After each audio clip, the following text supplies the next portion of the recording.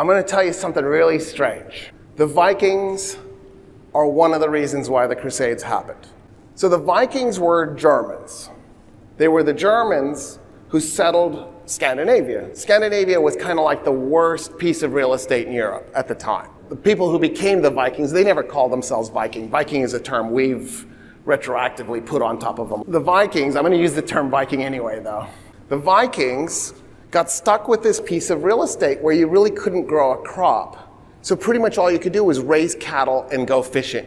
And at some point, their population had reached a threshold. They had sort of reached the carrying capacity of cheese rolls and dried fish. And when that happened, they had no choice but to start looking for alternatives. And they took two approaches, by the way. One approach the Vikings did was they set out to start trading. They thought, you know what, we can fix our problem if we can do trade because we'll have the money to buy the food that we need.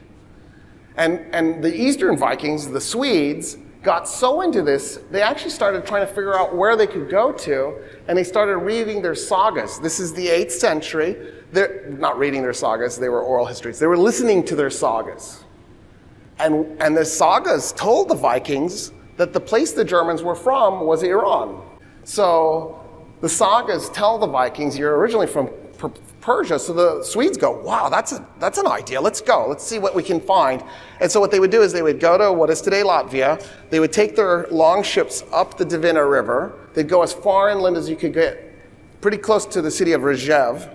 They would pull their ships out of the water, fully loaded, because they have to carry their supplies. They can't leave their supplies behind. So they would carry these fully loaded ships over land until they got to the Volga River. I mean, that's a pretty manly, you know what I mean? Like, oh, they've got their armor and their weapons and they're hauling these. I want to go backwards in time just to see this. You know there was a lot of grunting. And then they put the ship in the Volga River and they sailed the Volga River all the way to the Caspian Sea, and they went down the Caspian Sea to the Persian coast, and they're like, hi. And the Arabs had just conquered Persia a couple of centuries earlier. And they began trading. Now, to supplement their trading on that long trade route, they would also raid. And they would attack the Slavic populations along the way, and they would take some for slaves, and then they would sell them into the slave markets, make a little bit of extra coin. The Western Vikings started raiding England. And then they started expanding where they raided, and before you knew it, they were just raiding all of Northern and Western Europe. And in the process, they start to get some amazing victories. The Vikings actually end up conquering places like England. They get multiple kings of England. Canute the Great, of course, the most famous, but there's also Svein Forkbeard. Isn't that a cool name? Svein Forkbeard. And they end up ruling this empire that stretches across Scandinavia and England. And they were doing all right for themselves. And they got their eyes on Paris. And they thought, you know what, let's go take France. I mean, why not? We've got Latvia and Estonia and Finland and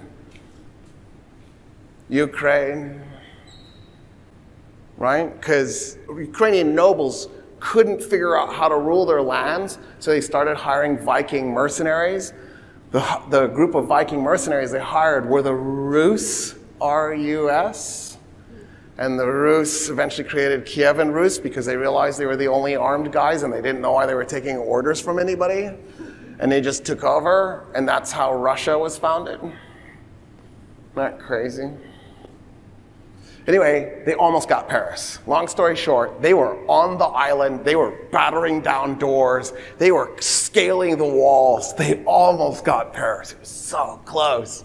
And so after they failed to get Paris, the French came out and they went, okay, that was too close. You almost got us. We don't think if you get a second shot, we don't think we're making it. So what do? We're not surrendering. We're not giving you Paris. We're going to make you fight for it if you try to get it again, but we really don't want you to try again. We're going to meet you somewhere. And they make a deal with a guy named Rollo. And the deal is northern France. They give Rollo northern France. Now, the Vikings, I told you, weren't called Vikings. They were called the Northmen, or depending on your language, Norsemen, or Nordmen, or Normans. And so the Vikings named northern France after themselves. They called it Normandy.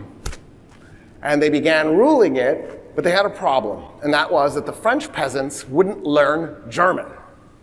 They wouldn't learn to speak the dialects of German that the Vikings were speaking. They kept insisting on speaking French. And so the Norman nobility, Rollo, by the way, got Normandy in 911. The Norman nobility now has to learn French so that when they're abusing their peasants, the peasants understand the abuse, right?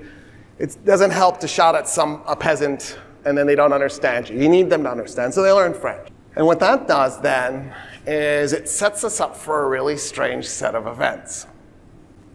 Somebody gets a great idea just a few decades later, 999, so 911 to 999, so 88 years later, to hire Norman mercenaries in southern Italy.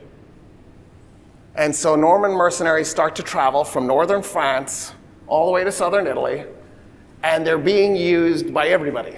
What eventually happens is those Normans go, why are we fighting for these other guys?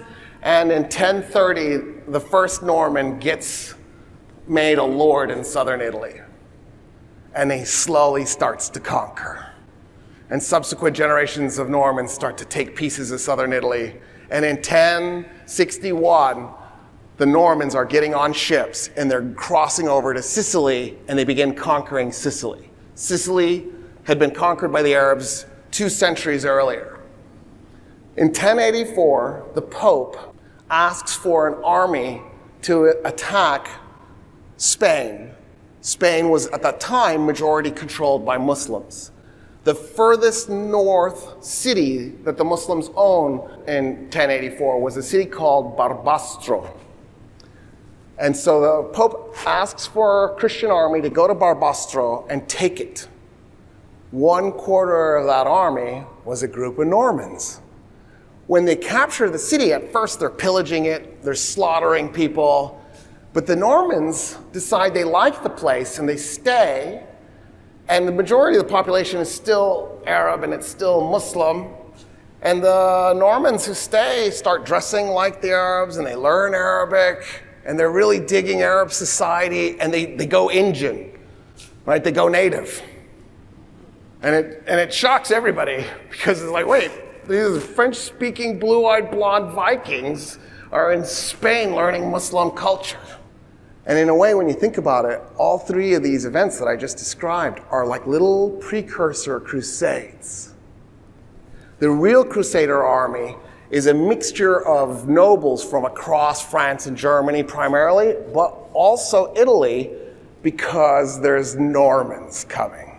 The Crusaders you need to know about are Bohemond of Taranto, not Canada, but Italy, his nephew Tancred, Godfrey de Bouillon, and Baldwin de Boulogne.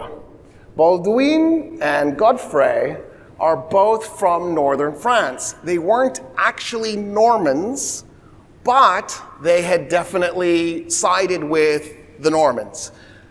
Their father, Eustace II, in fact, was with William the Conqueror in 1066 when the Normans decided to also conquer England. The Normans were very busy people. Right? Oh, let's go to Spain. You know what? Southern Italy, Anatolia, England.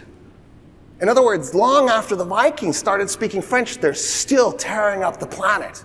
They're on this like permanent multi-century rampage.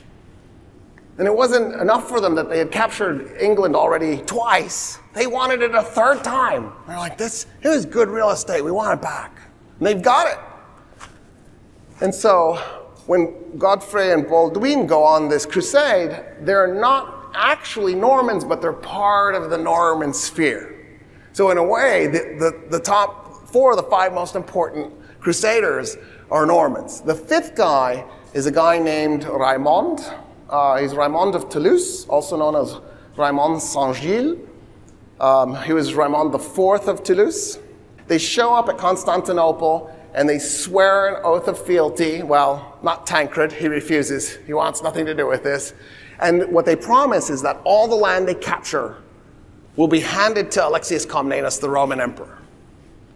And of course, they're lying through their teeth. They have no intention whatsoever of handing anything over. Their goal is to go in there, carve off land, and make their own little personal fiefdoms.